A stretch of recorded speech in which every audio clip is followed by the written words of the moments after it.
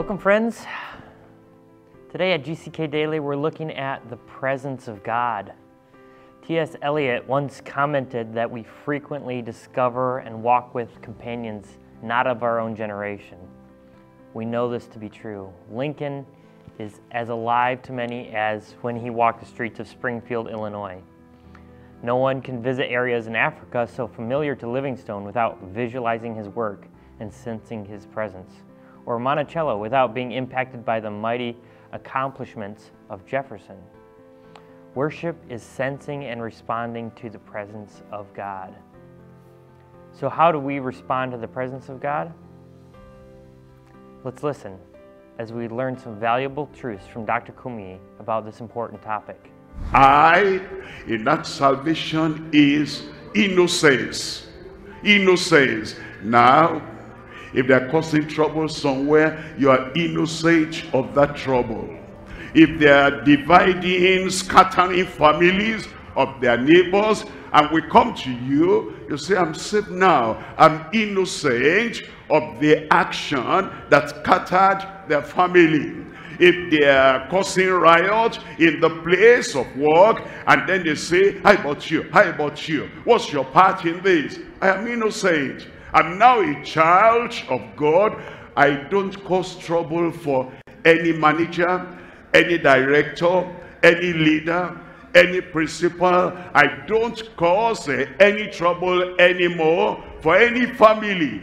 There is innocence begotten by the gospel. Innocence begotten by the gospel. It tells us in Psalm 19 verse 7, it says, the law of the Lord is perfect, converting the soul. And the testimony of the Lord is sure, making wise the simple. And it is that now that sets us totally free and makes us innocent. Look at verse 13. In verse 13, keep back thy servant also from presumptuous sins. Let them not have dominion over me. Then shall I be upright, and I shall be innocent. Innocent. Innocent from the great transgression. Oh, is obedience based on his guidebook. The guidebook for the Christian is the Bible. The guidebook that points us to the way of heaven is the Bible. And now, as a child of God, you're saved. That salvation means you have obedience that is based on the guidebook that leads us to heaven. Romans chapter 6 verse 17. But God be thanked that ye were in the past servants of sin, but ye have obeyed from the heart that form of doctrine which was delivered you. The doctrine was from the Bible. A righteous life, a pure life, a practical, obedient life. And now it says you have obeyed that form of doctrine, and you obeyed from the heart. Look at verse 18. In verse 18 it says, being then made free from sin. The freedom that he gives us is freedom from sin. Ye became the servants of righteousness. And then naughtiness blocked out with godliness. Naughtiness will try to come in again. Stubbornness will try to come in again. Self-will will try to come in again. But now I am saved. Now I am transformed. Now the sins of the past, they are cancelled, and therefore there's no naughtiness anymore.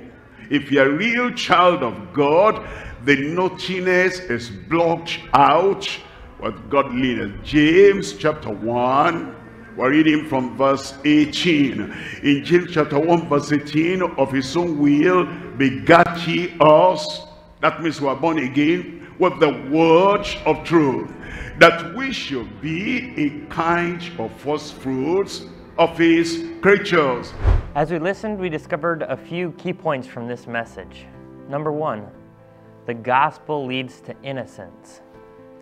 Nothing can ever reverse our guilt but the gospel of Jesus.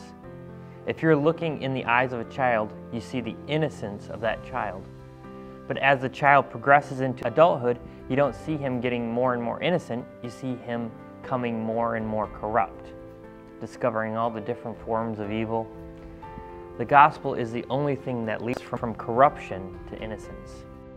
And as we're washed more and more in the presence of God, we're changed from corruption to innocence. We're not changing from wisdom to foolishness as well, but from corruption to innocence, we can still be innocent and wise, and the Lord gives both. Number two, obedience is based on the guidebook. The guidebook is the scriptures, the Word of God.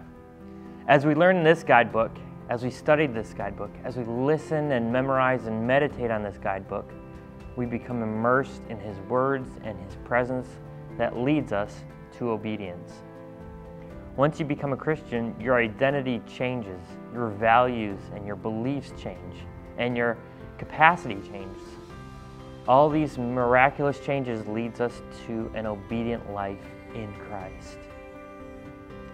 Number three, naughtiness is blocked out by godliness. The gospel crushes all forms of godlessness. The gospel is central to all things. The authority of Christ reigns over all things. If you're tempted to do naughty things with your mind or with your body or with your finances or your work or with your friends, these things are blocked by the godliness of God. For each temptation, resist the devil. For each temptation, draw near to the Lord.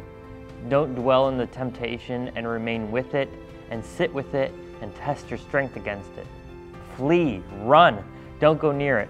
Draw near to the loving, peaceful presence of the Lord, and He will draw near to you. This is one of the greatest secrets of the Christian faith. And then in verse 19, therefore, my beloved brethren, saved souls, real believers, let every man be sweet to hear and slow to speak, slow to wrath.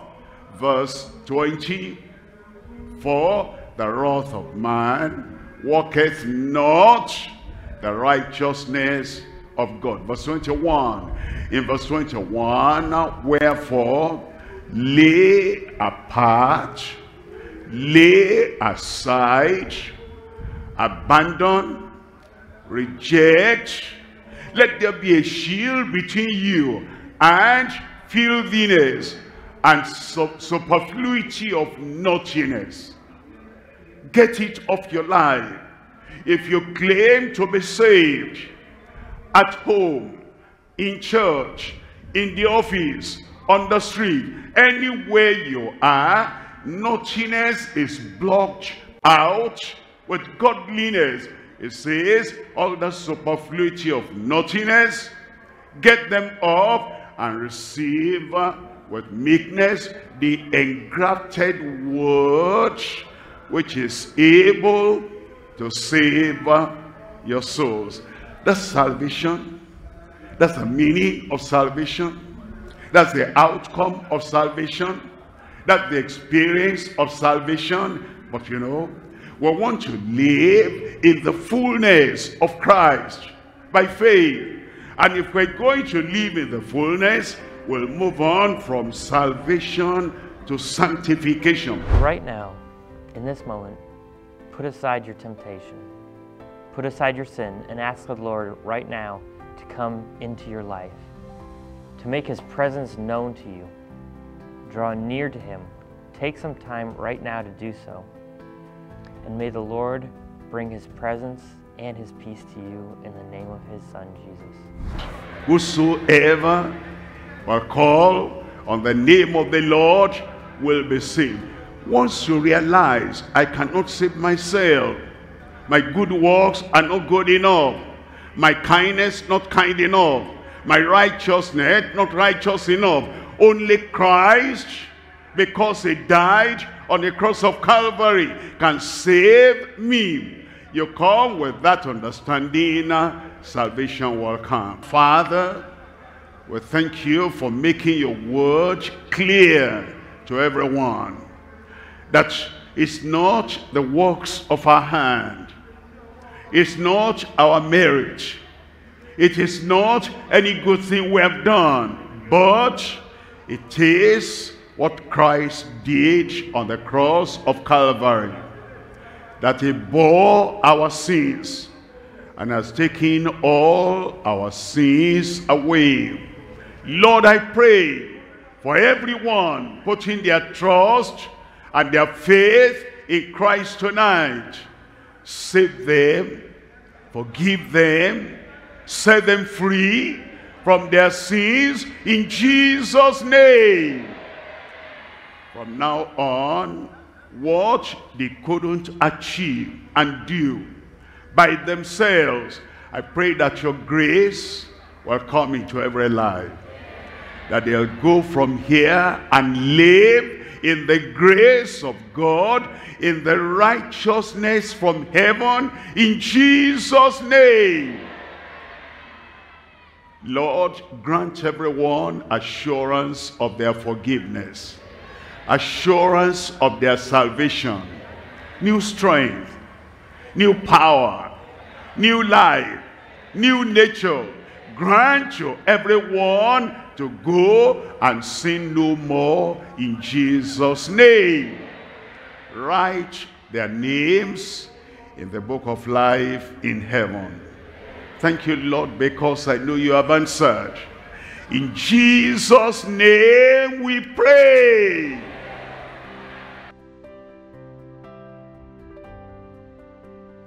Your time has come.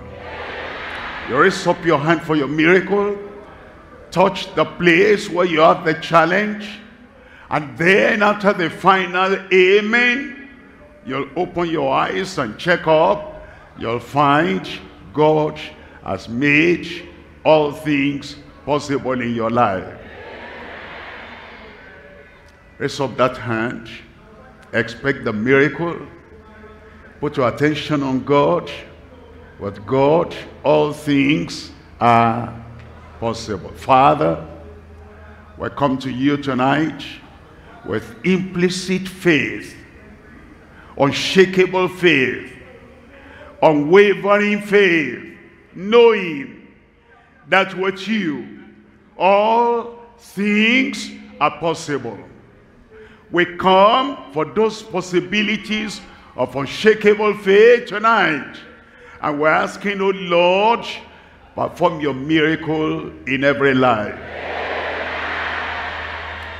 Heal the sick, deliver the oppressed, break every yoke, destroy the works of the devil. Lord, I pray that what men could not do and what men cannot do, that at this very moment now, over here on these grounds, over the radio, over the television, and in every locality, everywhere, all over the world, what men could not have done, do it now in Jesus' name. Let the incurable be cured right now. Issue of blood dry up in Jesus' name. Cancer be healed in Jesus' name. Tuberculosis, you're healed in Jesus' name.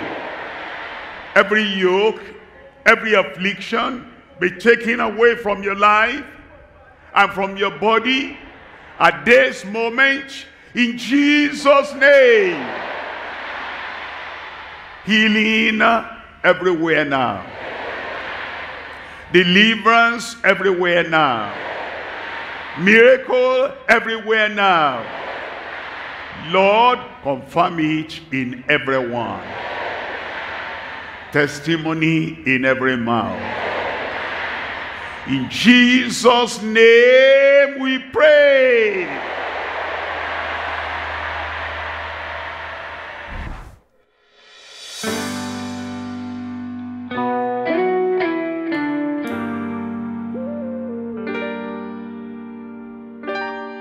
You thought I was worth saving, so you came and changed my life. You thought I was worth keeping,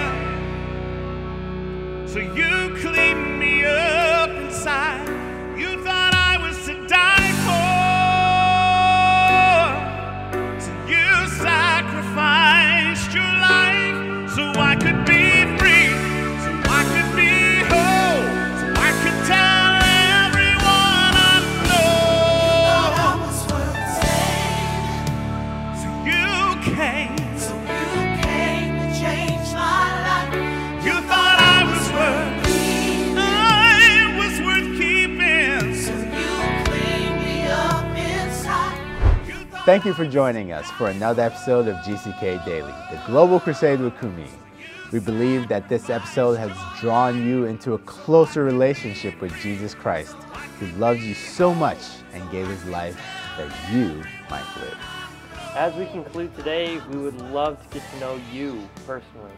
Please visit us at gckhq.org/TWC to connect with us and enable us to share our helpful resources with you. Also, the greatest thing you can do is share today's message with a friend so they can be blessed. We are grateful for the time you have given today, and we look forward to seeing you tomorrow on GCK Daily. We also invite you to join us at our next Global Crusade. Times and dates are listed on your specific geographical time zone. Thank you.